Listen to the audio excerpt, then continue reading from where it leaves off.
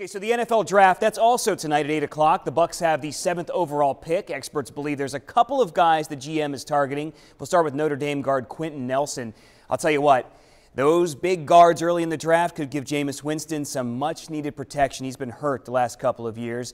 The Bucs could try to improve their D, too, with Alabama defensive back Minkah Fitzpatrick. Could be a difference-maker back there. Ohio State cornerback Denzel Ward of Florida State also could be a potential big pick. Derwin James on that list as well. Hey, you can watch the draft with other Bucs fans tonight at Ray J. For the first time in several years, the team's draft party is open to the public. Doors open at 6:30.